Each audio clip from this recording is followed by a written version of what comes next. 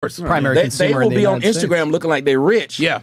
And won't have a place to stay. They'll be $6 to sleeping their on name, somebody's couch. Instagram models. Yeah. I don't. And I'll tell you this, women are adept at recognizing the kinds of men that they should consolidate on long term. Women are not stupid. Yeah. They know which men they should stick with. But just like the importance of a father and brothers, this is why arranged marriages work, because women vote with their vaginas, men vote with their wallets. Women, especially in this day and age where the scarlet letter no longer exists, women are now incentivized to sleep around and then incentivized to divorce EPAR men. Why would they make the responsible decision while they're young and beautiful and not sleep with the Tyrones and the Chads? Of course they're going to do that, because in the end they think they're going to end up with these high value guys. So I think women are extremely adept at recognizing men that they should. You want to know how we know this? Because they pass these men up when they're in their 20s. They know who they are. They keep them around just long enough, and then when they're 32 with 4 kids by 3.5 different dudes, all of a sudden now they've come to their senses. And then they shame you when you're my age. Yes.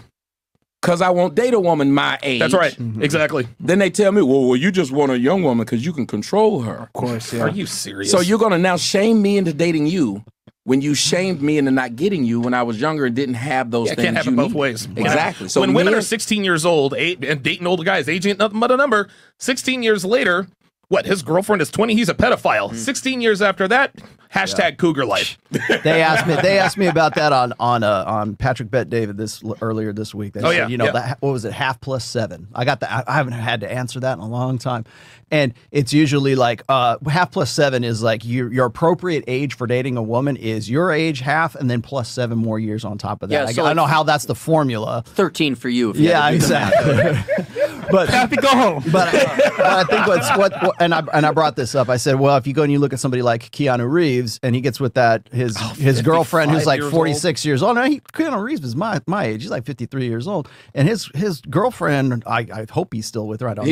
She looks like his aunt. She looks like exactly. She looks well over his she's age. 50 years old. No, she's 46. At least from when I was looking at that looks story. 56. Anyways, correct. So what happens is women are like, oh yay, yes, it's finally. I love him that much more, right? And then you got Leonardo DiCaprio who jumps on there, and Leonardo. I don't know how old Leonardo DiCaprio is, but I do know how old his girlfriends are. Goddamn right. No matter they're between 21 and 25, and as soon as they hit 26, they hit the recycle button, and it goes right back up. You know it, and they don't like him for it. Well, they don't. But they definitely want to bang him. They definitely want to get with him still. So Rollo, he saw 47. 47 looked it up. Okay, awesome. And yo, guys, we got 4,600. The How to Relationship podcast is now recruiting for Philadelphia.